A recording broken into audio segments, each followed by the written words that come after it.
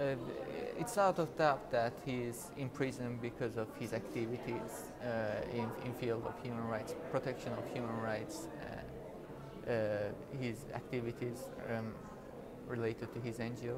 The charges are mostly related to his organization activities, but these charges are widely considered as trumped-up charges.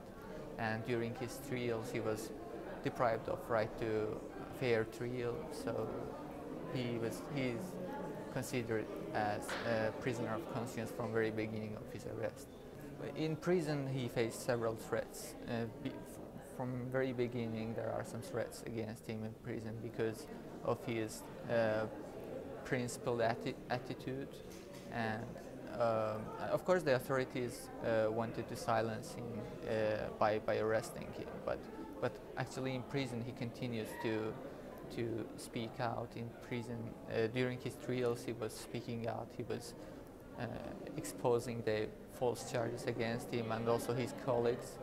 So yes, the authorities wants to silence him, but he's not going to be silent.